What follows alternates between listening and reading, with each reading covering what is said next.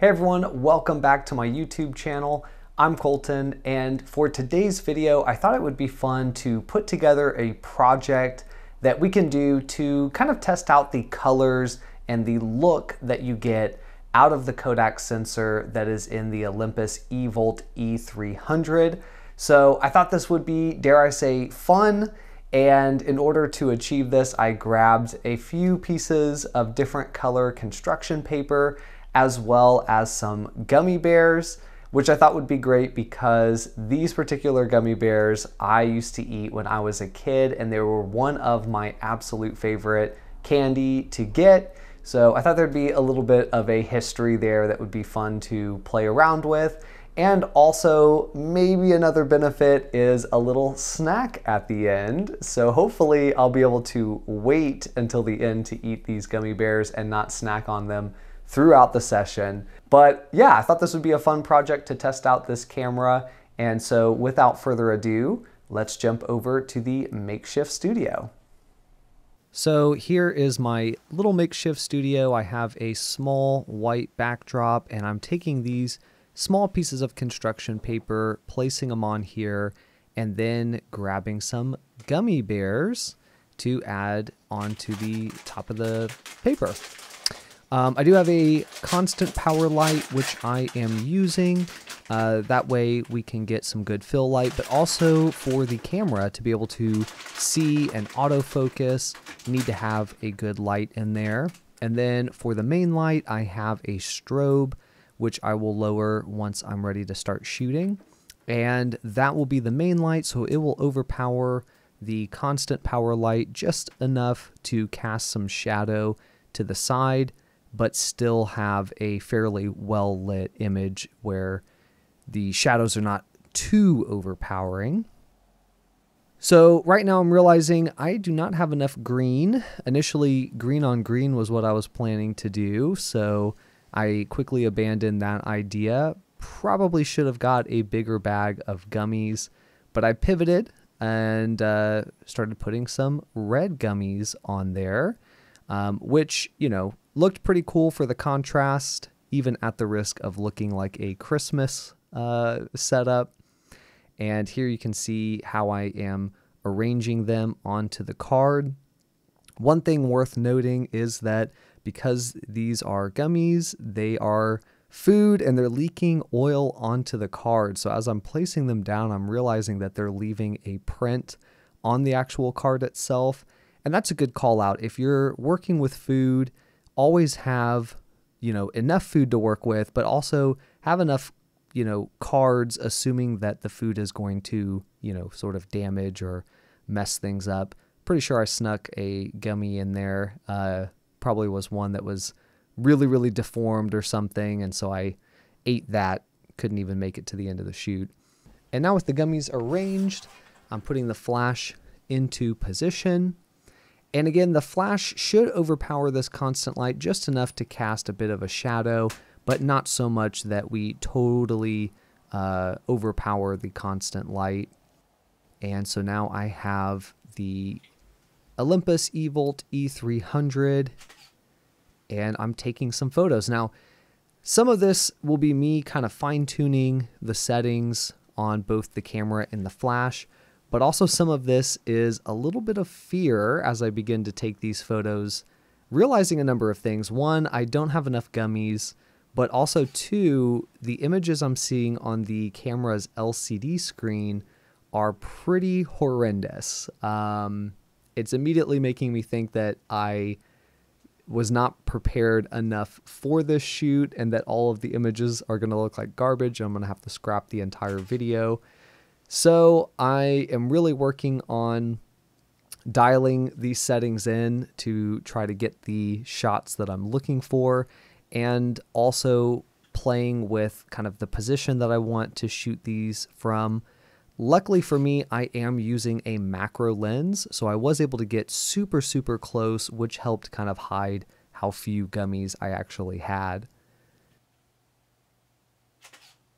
And here you can see the gummy goblin caught red-handed.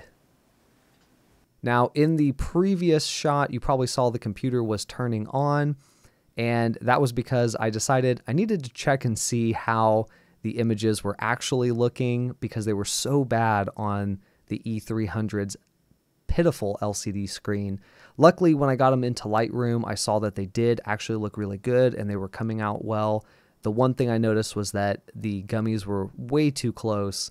So here I am kind of repositioning these gummies on the fresh side of the card and spacing them out a bit more, which ended up really, really looking good once I got these all organized. So I'll set up all of these gummies with the ones I like the best towards kind of the middle / front, and the gummies that I like the least best towards the sides and back. But again, if I were to do this in the future, I would buy a bigger bag of gummies. I don't know what I was thinking with just a small bag. I should have got a big boy size. All right, so fast forward a bit. We've shot on a few different cards. Now we are trying out a red on red, which I'm anticipating to be the more challenging one to shoot. In my experience, shooting things that are red don't tend to show up as well on the end result picture. They seem to kind of lose some of their sharpness and definition. I found that to be the case when shooting something that has a lot of red light in it. So I'm very curious to see how this turns out, and I'm hopeful that because the card is a lot lighter than the actual gummies, that they'll be able to have some sort of distinction between the two. Whereas that didn't seem to be as much of a case with the yellows that I had just shot a few minutes earlier, but they actually turned out pretty well. I had to do a little bit of post-processing, but I'm proud of what we got in the end. And here you can see just how close I was able to get with that macro lens. It's a 35mm 4/3, so the equivalent is a 70m on a full frame. And so I'm able to get super, super close, which actually saved this shoot. If I had not had this macro lens, this would have been a disaster. So kudos to that lens. It is also a super, super sharp lens. And I was able to pick this one up for, I think, $55. So you can actually still get them for a pretty decent price. Here's a nice wide angle.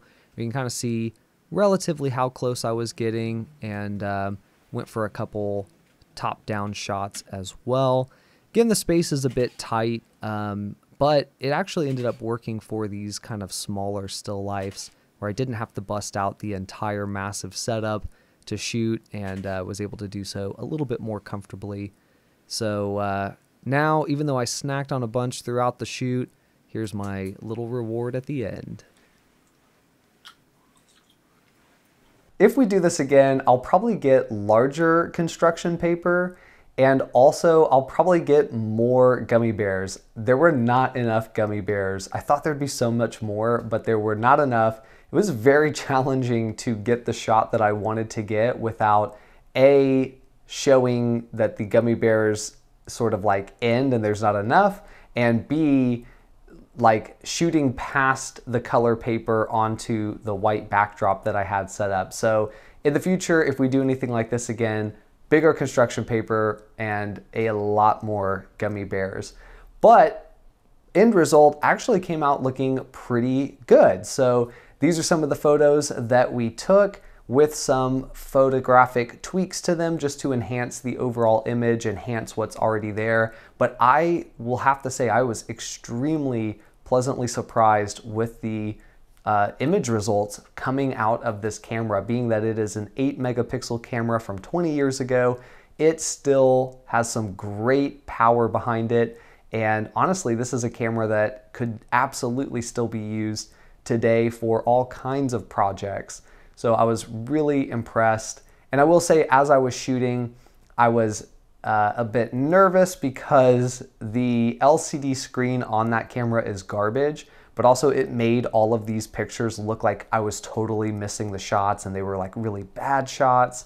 So I was glad when I put them into Lightroom and saw that they were actually decent and not as bad as the LCD screen made me think that they were.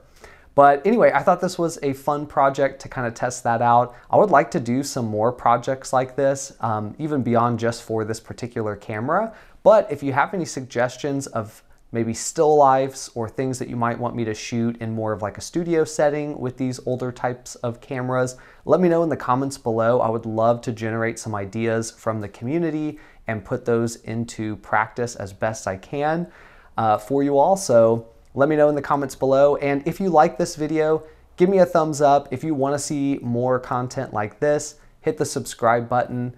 For now though, I'm Colton, and I'll see you in the next one.